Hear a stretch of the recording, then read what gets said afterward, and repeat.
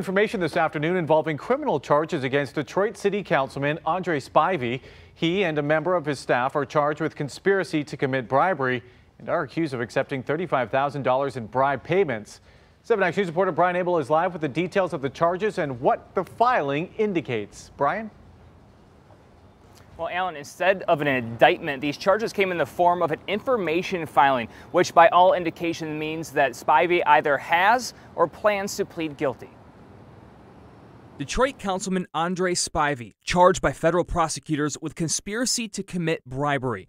The federal government alleges Spivey and a member of his staff, named in the charges as Public Official A, corruptly accepted over $35,000 in bribe payments between 2016 and 2020, with the intent to be influenced and rewarded in connection with votes over an industry that was under review by the council. In 2018, prosecutors say Spivey accepted a $1,000 cash bribe from an undercover law enforcement agent. The details revealed in an information filing, different from an indictment, according to former U.S. prosecutor Angeli Prasad.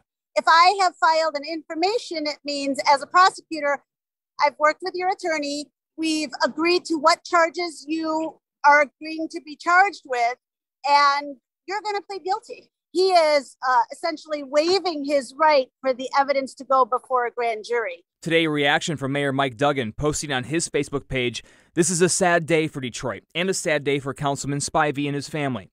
We do have a process in this country where people are presumed innocent until proven guilty. Councilman Spivey is entitled to that presumption until he has his day in court."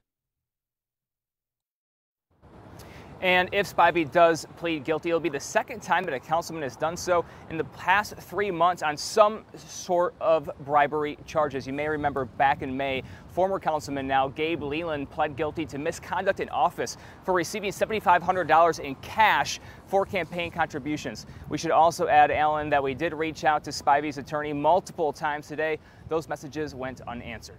Reporting live in Detroit, Brian Abel, 7 Action News. Yeah, not a good look for City Council. We'll see what happens moving forward. Brian, thanks for that live report.